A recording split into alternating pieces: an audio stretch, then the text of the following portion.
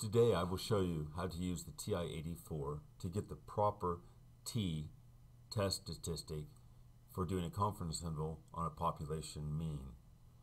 And to do this, we will be tricking the calculator.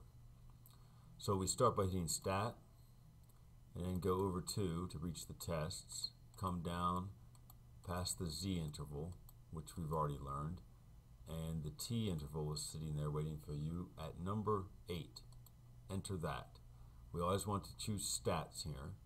Okay, so we come down to fill in the X bar value.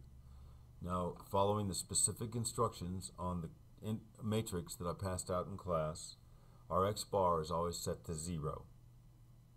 So let's set up the standard deviation of the sample, and in accordance with your matrix again, it says it should be the square root of the sample size. So let's assume for a moment that the sample size is 256. That's the sample size coming from the scenario. So we do second square root 256. And then, okay, so we filled that in. It's supposed to be the square root of the sample size, all right? So we come down here, and that automatically takes the square root for you, so it changed into 16. No need to do the calculation yourself. And then n, for n, we put in the sample size. Again, that's the one from the scenario. So whereas s of x is the square root of sample size, n is the sample size, and the sample size is 256. Okay, confidence level. Let's assume that we are being asked for a 95% confidence interval, so 0.95, enter, enter.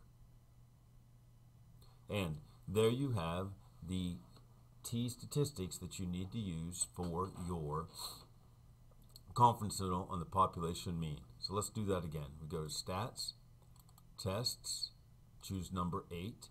That's the T interval. We leave it on Stats. We leave X bar at 0. All right, let's say that our sample size this time is only 15. So we do second square root 15, enter. And again, our sample size is 15, so we fill that in. And let's change our confidence level to 99%.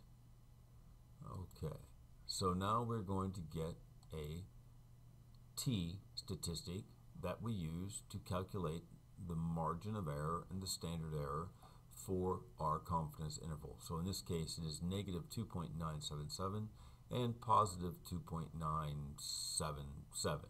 Here it's shown as the 9768 out to 4 decimals instead of out to 3. This is very distinct and different from using the Z interval to do a confidence interval on a population proportion.